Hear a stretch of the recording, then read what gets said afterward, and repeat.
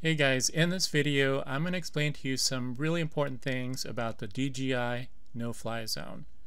1. What happens when you attempt to fly in or to a no-fly zone. 2. How to get authorized to fly in a no-fly zone. Do not recommend that, of course. 3.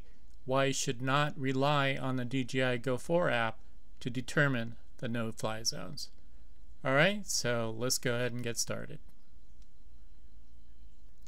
So on the screen we have the map view of the DJI Go 4 app. We're going to talk about the yellow zone and the red zone that you see in the middle there. We're not going to cover the green zone. They're not restricted like the yellow and red zones are. What's going to be really important for you guys to be aware of is that these zones do not properly reflect the 5-mile radius around airports that you're supposed to avoid. Let me show you an example here. This is the actual 5-mile radius. So do not use the DJI Go 4 app as a reference for where you cannot fly your drone. Very important. What I highly recommend you use is another app. It's called AirMap. It's available for iOS and Android. It's a free app and I found it to be very accurate. So I would highly recommend using this. So back to the app. I'm going to show you some other really important things that you should be aware of.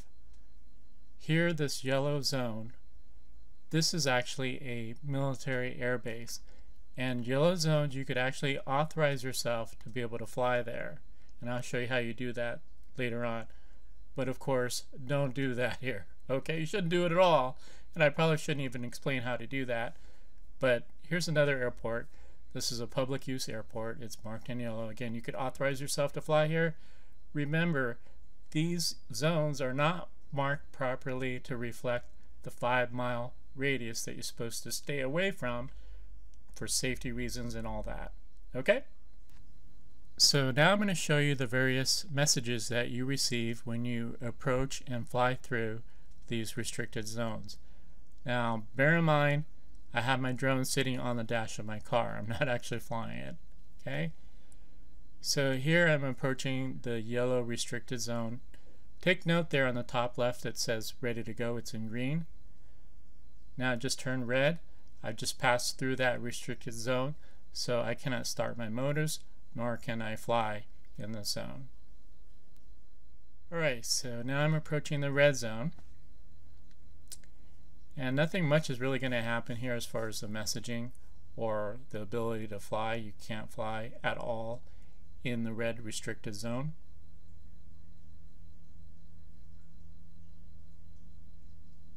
So now in this clip I'm going to attempt to start the motors on my drone. I'm in the red restricted zone now. There I just did the combination stick command where I pull both sticks down and in the center. I get that message. The motors will now start. Attempt to do so again, same message. Now I'm going to go ahead and touch on the what is authorization zone, that link right there, and it's going to have a brief explanation. These zones marked in yellow, users will be prompted with a warning and flight is limited by default. Authorization zones may be unlocked by authorized users using a DJI verified account. I'll show you that in the next clip. You can also report an error. I have found a red restricted zone that was marked right in the middle of a intersection. So that's obviously wrong.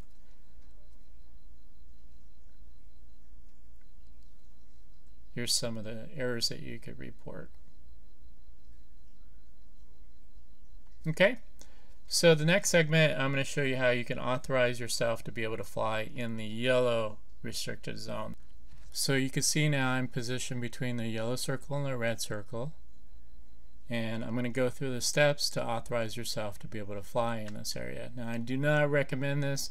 Probably not a good idea for me to show you even how to do this, but I did it anyway. So please do not do this. I don't recommend it.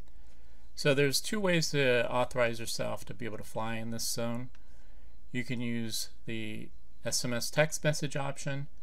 You simply put in your phone number, it sends you a code via text message. I tried it, it doesn't work. Okay, so what I had to do was actually use a credit card. and here I'm entering my credit card number in. Didn't really feel great about doing this because I didn't really want to break any rules here, but I'm showing it just for the purposes of this video.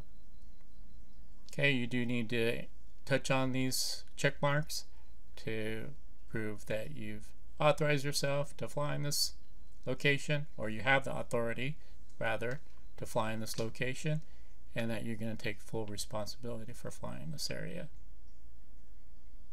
Okay, hit confirm. It's unlocked. So now you'll see that yellow circle is no longer there. Okay, now I'm actually going to take off in this area. I'm only going to fly to about 45 feet high, so I'm not going to be risking any airplanes in the area here. Okay, again, this is just for demonstration purposes. I don't recommend anyone to do this. Please check it on the map. Alright, so I've taken off, and what I'm going to do is actually approach the red zone. Again, I'm only flying 45 feet, which is below tree level as well. Now as I approach the red zone, it's giving me some messaging, and it's actually stopped my drone from flying forward.